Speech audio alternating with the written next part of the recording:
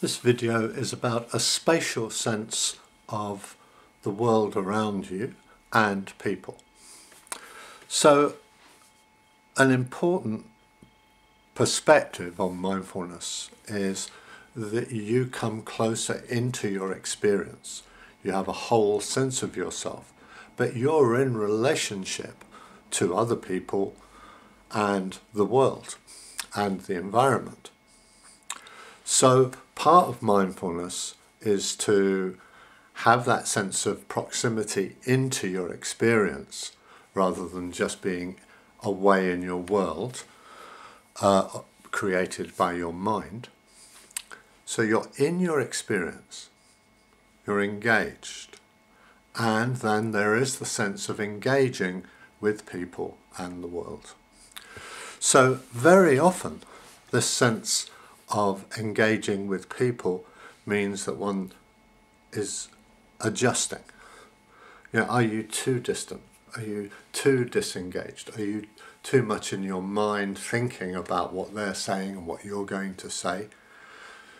Do you need to get a bit closer and actually take them in as they are, take in their topic, really get a sense, come into their world, as it were, while not losing yourself, but still having a sense of closeness in your experience.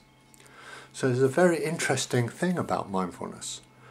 You're aware and even immersed in another person's discussion and what they're talking about, but at the same time you're in your experience. So you can get a sense of proximity. Are you too in their face or too distant, too, as it were, veiled from what they're saying?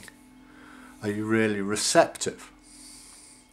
So this kind of familiarity with this way of being aware is very important in mindfulness, that you start to get a sense of when you're too distant in your perception of others, or when you're too close and too pushy, and as it were, too microscopic, and not a sense of the macro and bigger perspective.